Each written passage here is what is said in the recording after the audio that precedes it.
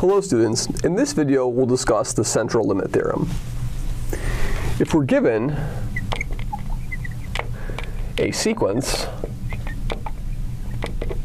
of IID random variables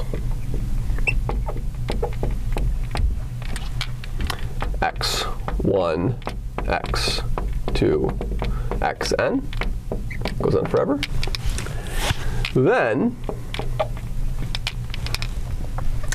the limit as n goes to infinity of the probability that x1 plus x2 plus xn, so I add up the first n of those random variables, and I subtract off n times mu, where we'll say that mu is the mean of any one of those random variables, and divide it by the square root of n times the standard deviation of one of those variables. I can get the probability that this is less than or equal to a fixed value lambda. As n goes to infinity, this ratio goes to 1 over the square root of pi, the integral from negative infinity up to lambda of e to the negative x squared over 2 dx, which is exactly just phi, the CDF of a standard normal random variable evaluated at lambda. And so let's make a few notes about this, and this is referred to as the central limit theorem.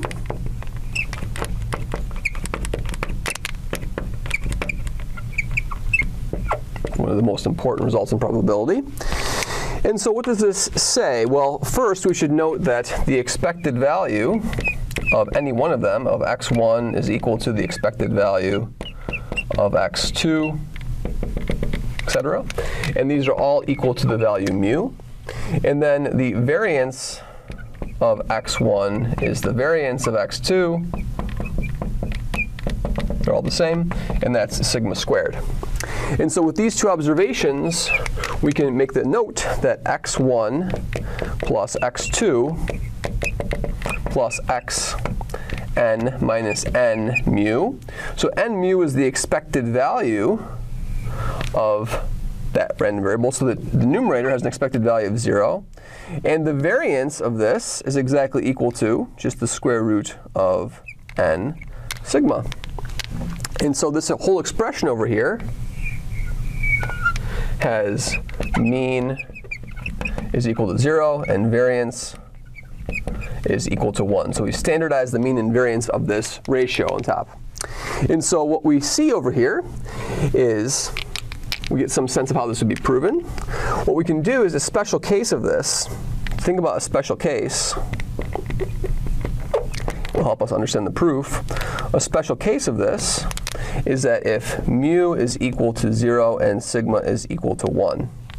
Then, if we think about this, then we have x1 plus xn over the square root of n.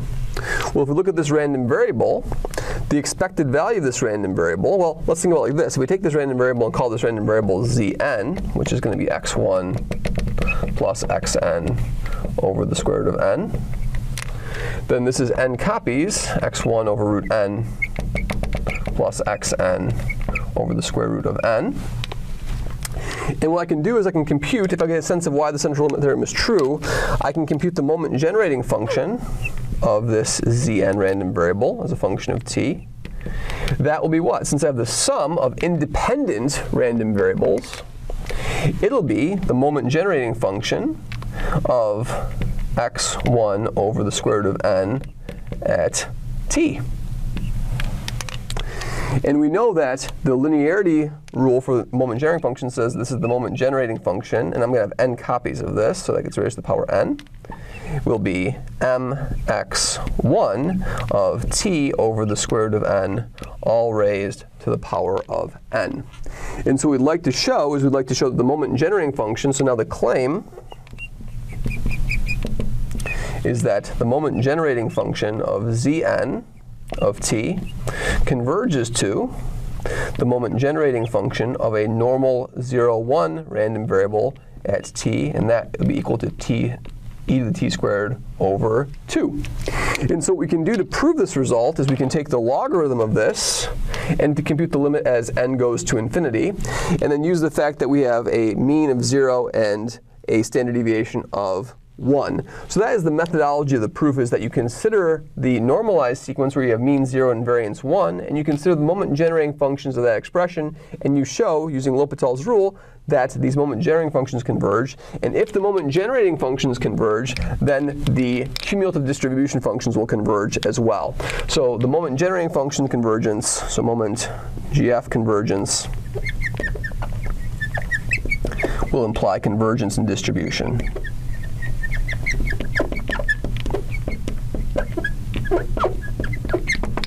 So the central limit theorem shows the true power of the moment generating function method, because when you're summing independent random variables, you have a product structure for the moment generating functions, and that implies that a logarithm will change the scale of the problem in understanding how the variance comes into play. Thank you very much.